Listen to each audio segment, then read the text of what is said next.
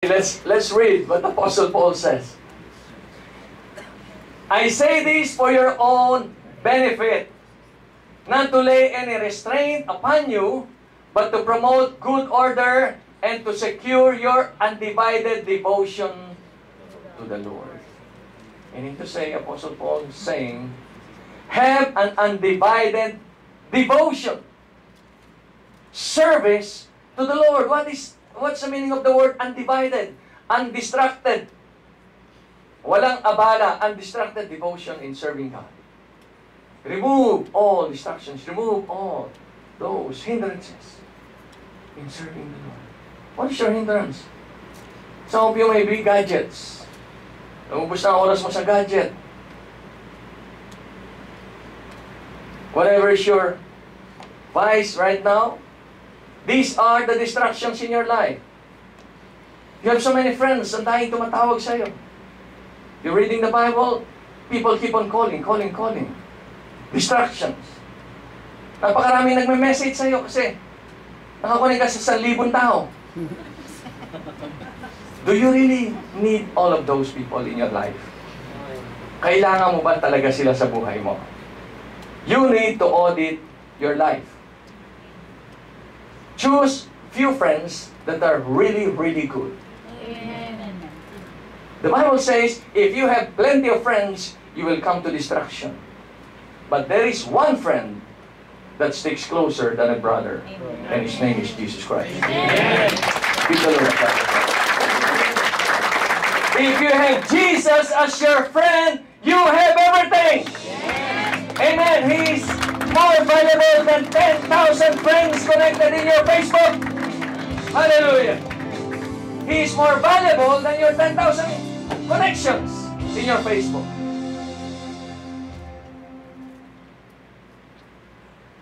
If you are connected to Jesus, connected to the Word of God, to the Bible, He will give you all wisdom, knowledge, understanding, wisdom, advice, coaching, wisdom to push you to success.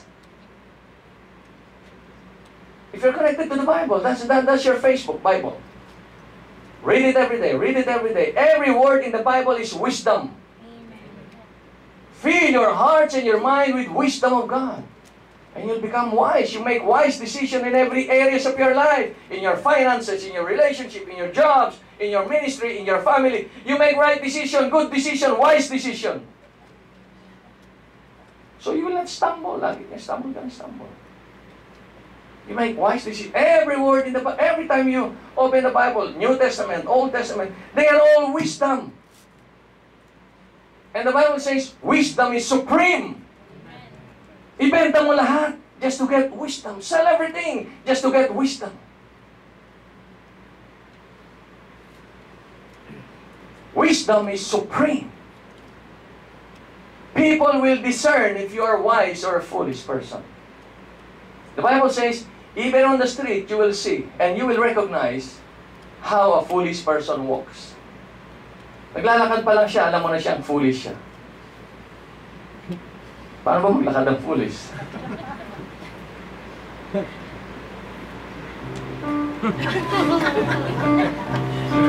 Kasi lasing. Drunk people are foolish. O, sino nalasing dito nung araw? Huwag na, lahat kayo. Everybody got drunk before you knew Christ. Sino sa may amen here? Amen, amen. How do you walk in Bangkok? Wow, nice girls. Thailandese, nice girls.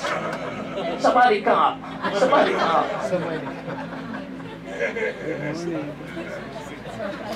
Forget those. Amen. O kayo, saan kayo galing?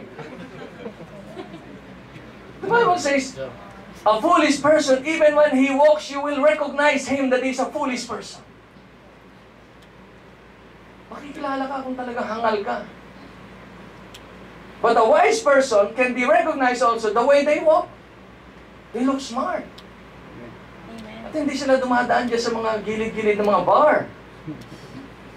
Amen. Kasi baka mahila ka ng Maraming humihila dyan. Dito ka na, mura kami rito. 200 lang, oli ka. O, ito alcohol. Right? But we are people belonging to God. I say this for your own benefit.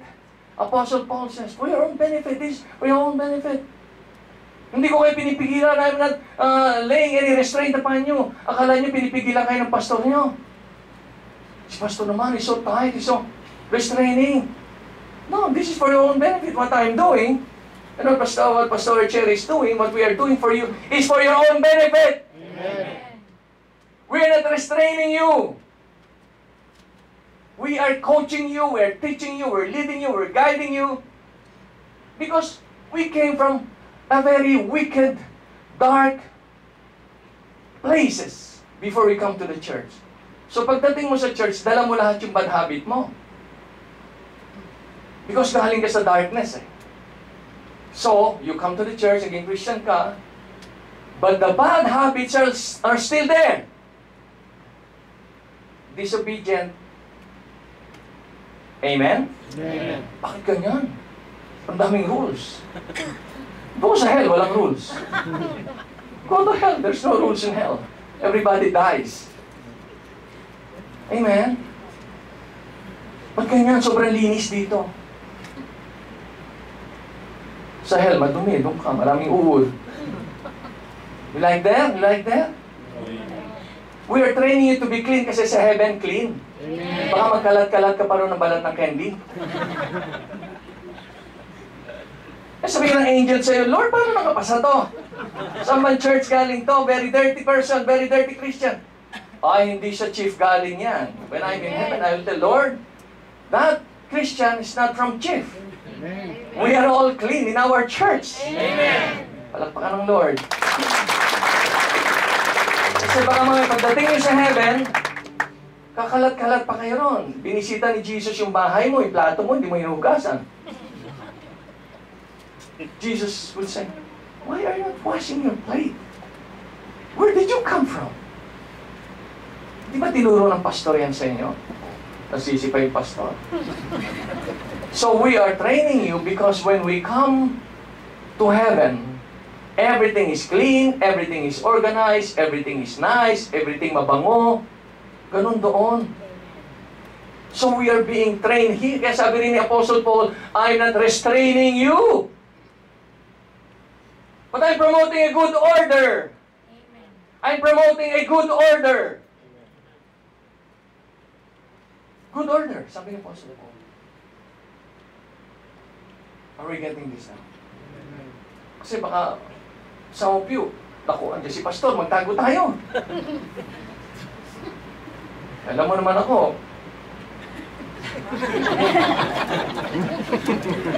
Madumi, pulot yan.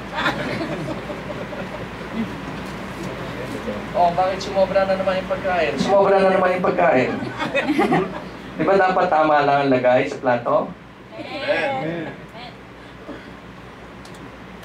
Basura, hindi pa ako nakikita, puno na. Promote order lang po yun. I'm not your boss. I'm your team leader. Amen. We are a team. We are all on the same level. We are just team leaders. We're not your boss. Amen. Some of you cannot obey, and they're resisting because they thought the pastors are boss. We are not boss. We are called shepherds. Kayo po ay shepherd din. We are just chief shepherds. We are chief servant. Pag ganyan naisip mo na the pastor is a team leader, team leader pala siya, so we are all a member of a team, susunod ka. Kasi team tayo. Pero when you have the thinking na the pastor is the boss, there is a tendency for you not to obey. Right? Why? Because of your old pride is still there. You don't obey anybody. But in Christianity, humility is number one. Humbleness. Amen. Are we getting this? Amen. So even Apostle Paul says to the Corinthians, to the church in Corinth, I want to promote good order also and to secure your undivided devotion to the Lord. Is the reason why sometimes we are restraining you. Galing ka na sa church, magko-coffee ka pa sa labas, nabot ka ng 4 a.m. in the morning. Amen. Nag-fellowship na nga tayo sa church, busog na busog ka na dahil merong may birthday. Alam mo naman sa church natin, laging abundant food. Magko-coffee ka pa hanggang 4 a.m. May service bukas. We have service tomorrow. And then the next day, grouchy ka. You have no power, you have no energy, you have no enthusiasm. Usher ka. Hello. Welcome to Chief. I'm blessed to see you. Kasi puyat ka eh. I'm blessed to see you. You have no energy. Amen? It's not a show of restraint. Hindi po kayo pinipigil. Si pastor naman, pati pagkakapi namin, pinakikialaman.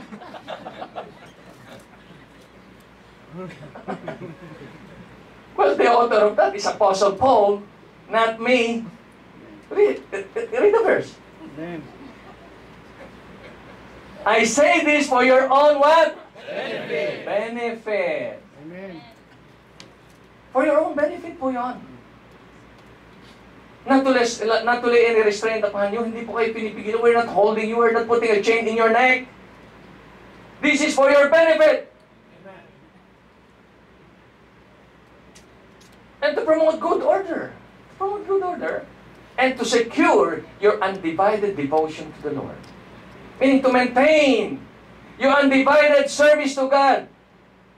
Kasi you're always energetic. Enthusiastic.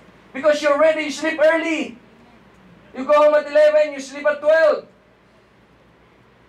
O, diba? When you wake up in the morning, you are energetic, ready for the service tomorrow. Amen. Kaya if you're an usher, you can come early. Amen. Amen. Ushers come Early. early. Amen. Sino i-usher mo kung lahat dumating na? Ikaw yung in-usher. Hello, usher. Hi! What's your ministry? I'm usher. You're 30 minutes late and you're usher. So ushers, come early. Amen. Prepare the place, prepare your heart to greet the people. Are we getting this? Amen. We must have some sense. Usher ka, siyempre maaga ka. Amen? Amen. Praise God. Hallelujah. Peter saw Jesus walking on the water. Not only Peter, the disciples. Our God can walk on waters. He's the true living God. Amen. He can walk on waters. Muhammad cannot walk on water. He will drown. Buddha will float. Malaki kasi siya. But he cannot walk on water. But our Lord Jesus Christ can walk on water, on fire, on air, on clouds. He can walk anywhere. Hallelujah! Why? Because Jesus is the only true living God. Hallelujah! Hallelujah! He can walk on water. He can walk on fire. He can walk on the wind. He can walk on the clouds. Why? He's the only true God. Amen. He's the only true God. The disciples saw Jesus walking on the water and they were so afraid. Sino nga naman hindi matatakot dyan? Multo, multo, ghost, ghost, ghost. Macho man yan, pero takot din sa multo. Husky, fisherman. But when they see ghost, ghost, ghost, ghost.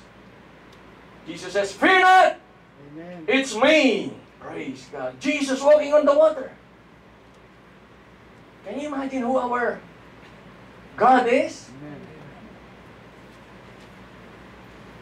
And Peter says, Lord, if it's really you, aba, binalidate pa si Lord. He's validating Jesus. Don't you realize that? If you are really Jesus, ask me to come with you on the water. He validated Jesus. Talaga kayo si Jesus to? And then Jesus says, come. Just one word from Jesus. You can walk on your own water. What did Jesus say? Just one word. Come. And Peter started to walk on the water. While he was focusing on Jesus, suddenly, the wind comes.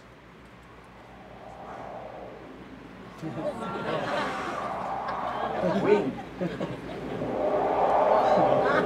Are you hearing the wind there? Praise God. When the wind comes, he removed his focus on Jesus. He looked at the wind and started to sink. When the problem comes, don't remove your focus on Jesus. Amen. Because you will sink. If you focus on the problem, if you focus on the trouble, if you focus on your need, you will sink. You will sink. But if you put your focus on Jesus the Christ, the Son of the living God, you can walk on your own water. Hallelujah. You can walk on the water, meaning to say, you can walk on top of your troubles. Your problem will be under your feet. Amen. Peter was distracted. Na-divide po yung attention ni Peter. He was distracted. So what happened to him? Failure. When you are distracted by the devil, you will fail. Don't let the enemy distract you. Don't let the enemy distract you. You're serving God. You're being used by the Lord. Somebody invites you, let's go to Bahrain. There's nothing wrong in going to Bahrain. And then the next time, let's go to Dubai. There's nothing wrong in going to Dubai. Let's go to Abu Dhabi. Eh kaya lang nagkasunod-sunod na-distract na yung service mo sa Panginoon. Natanggal ka na sa ministry. Amen? Amen. Eh kasi sunod-sunod ka ng absent eh. Nagpunta ka ng Bahrain. Ay, masarap pala sa Bahrain. May baboy. There's pork. Sa Pilipinas, sobrang daming baboy doon. Kumain ka na ng kumain doon. Eat all you can. Hanggang ma-stroke ka na.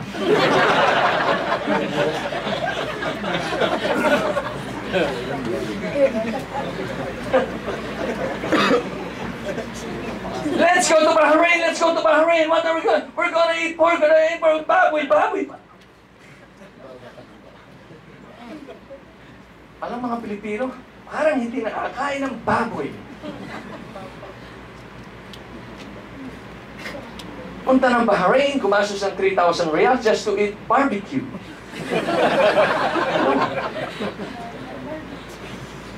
When you land at Naiya, order all the barbecues you want. You save 3,000 riyals going to Bahrain. Amen. Amen. Let's go to Dubai. Marami raw girls doon. Oh, sino yan? Punta ka Dubai. Pagbalik mo, may syphilis ka na. May AIDS ka na. Pagbalik mo, you return to Riyadh, you have AIDS. Why? Kuta ng diablo yan eh. It's the devil's den. What did the devil say to Jesus? Jesus, look at these all these glorious cities. I'm going to give them to you if you worship me. Why? Because all these cities has been given to me. So, hindi ka na makapaglingkod sa Panginoon, cannot serve God anymore. Kasi may age ka. Tinetest natin dito mga servants kung okay. Tinetest ang spirit, ang righteousness. Amen? So don't let your service be distracted by anything, by travel. I gave you the technique, right? You go to YouTube, you go to Paris, and watch Paris over the YouTube. You save money for visa, you save plane ticket, you save hotel ticket. After 1 hour of sorting and surfing, whatever, you rest, you sleep in your own house. Nakarating ka ng Paris, nakabalik ka, hindi ka napagod.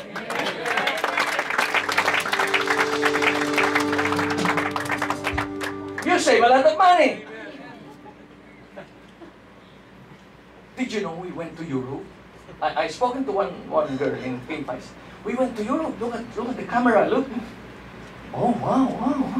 How much did you spend? 20,000 reals. Oh my God.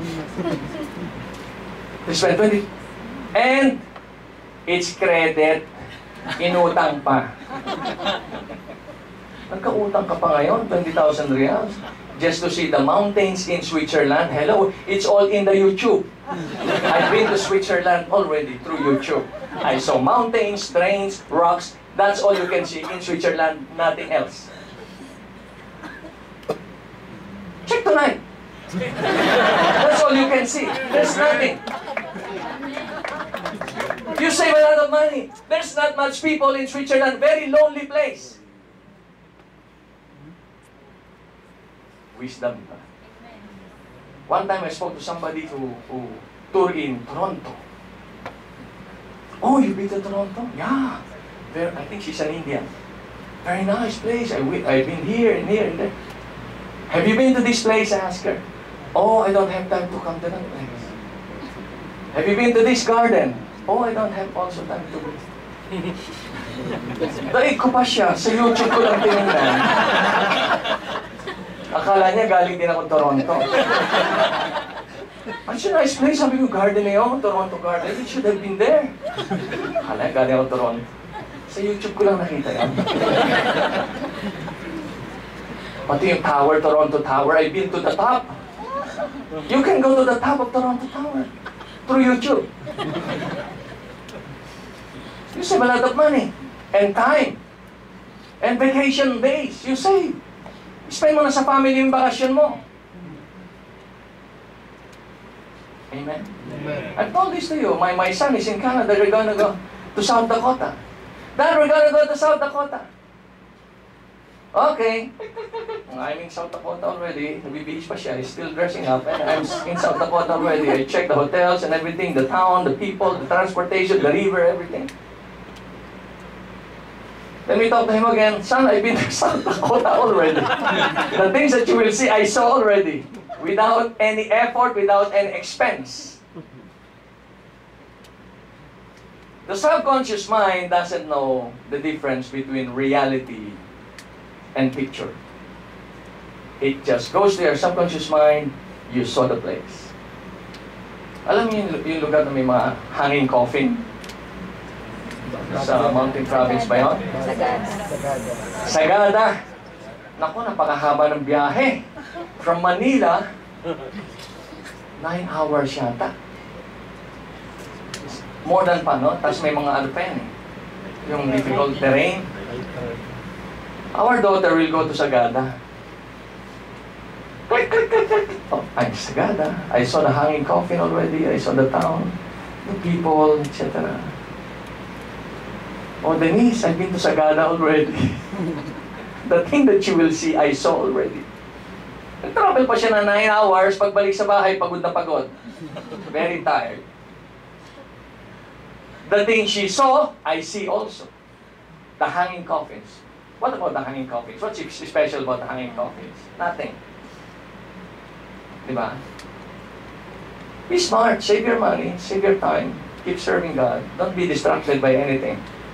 This is what Apostle Paul is telling us. Amen? You learned something today? Amen. You don't need to go to Europe, amen? You don't need to go to Paris, you don't need... If you have money, fine. Pero ipapangutang mo lang, it's not fine. Pero I advise you, hindi kayo mapapagod. Watch it on YouTube. You will not get tired. You will sleep with a very nice sleep. Galing ka ng Paris, galing ka ng Austria. One time I went to Austria. Wow, this is Austria. Been to Austria. Next time I'll go to Antarctica. Who wants to be with me? I've been to New Zealand also, in Australia. Different places in Australia, I've seen those. Through YouTube, may explanation pa. Kasi there is an announcer explaining to you the trip. Eh kasi madidistract yung ating paglilingkod sa Panginoon. I don't want my service to be distracted. I want every Friday to be with you. To give you the Word of God as much as possible. Amen? So this is the lesson from Apostle Paul tonight. Don't let your services be distracted. Keep focus. Keep your focus serving Jesus. And you'll see the blessing of God will be poured out into your life. And you will secure your salvation. Give the Lord a clap of praise. Close your eyes and mouth. Jesus, we pray, O God, that you help our members to be focused on serving you, Lord. Keep them away, Lord, from all distractions in serving you, O God. Lord, bless your people tonight. Bless them by your word. Bless them by wisdom and knowledge and understanding that they receive, O God. Thank you, Lord. In Jesus' name we pray. Everybody say, Amen. Praise God.